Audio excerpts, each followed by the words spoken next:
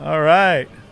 We're finally getting it on, man. We're right here at Ranch House Burgers 2 in Midland, Texas on Bryan Road. I got a young accordion phenomenon with me from Midland, Texas. Tristan, how you doing, man? Real good, thank you. What do you think of the burgers here, bro? Man, they're wonderful. Yeah, when you and your dad and your family got here, I was like, you guys want to eat something? Go ahead and order something. And I was like, well, we can do the interview first. I go, no, I think you want to taste the burgers first.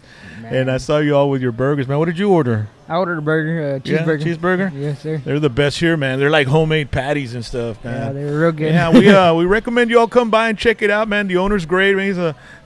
Barrera. He's just an awesome guy, and he's given us the opportunity to be able to record #PVT right here in his establishment. And so tell me a little bit about yourself, Tristan, man. How old are you, dude? I just turned 13 in September. 13 years old, and yes, your sir. Accordion is like, you've been playing, how long have you been playing accordion, bro?